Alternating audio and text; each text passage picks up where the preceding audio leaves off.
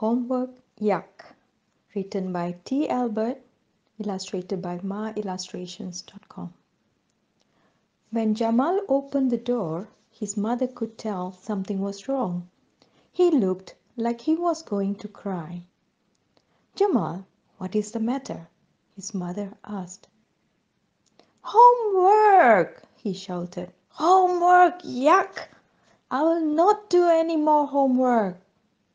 Now, Jamal's mother was quite concerned. She had never heard Jamal talk like that, and she had no idea that he didn't like doing his homework.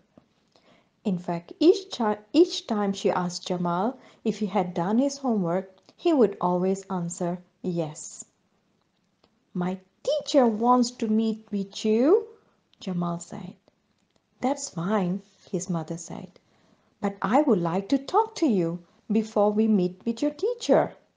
I think now is the perfect time." Jamal and his mother talked for a long time, and all the while his mother was writing things down. Jamal chuckled to himself as she wrote. It was as if she was doing homework, and do you know what? She was. Then his mother said, "Jamal, now that we are done, I want you to do the best you can on your homework tonight. Tomorrow morning we will go to school together."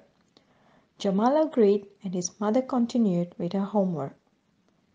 The next day, Jamal, his mother, and his teacher met before school started. Jamal was frightened. He didn't know what to expect, and it was all his fault for not doing his homework. "Homework? Yuck!" he mumbled to himself. "I heard that," his teacher said. Then his mother spoke.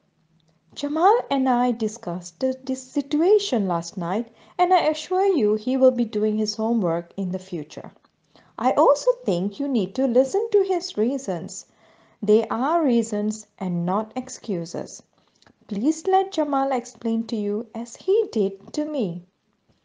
Well, Jamal was really frightened now.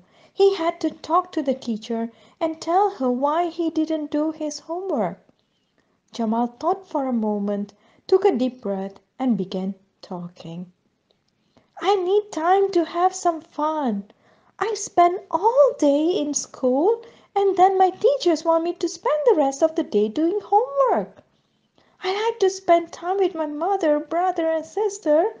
I also have to do my chores and my mom since my dad doesn't live with us. When I really try to do my homework, it takes too long, and I can't help my mom. I know this makes us sad and sometimes angry. Sometimes I get so much homework I have to copy some of it from my friends. I know that is cheating, but I want to turn something in. When I've done my homework, it takes so long to get it back that I can't learn from it. Meanwhile, you are teaching something else. I just get lost." Jamal's teacher thought for a moment and then said, "I never realized you were so smart. You have made some very good points, and I need to consider them. In fact, all the teachers need to hear them.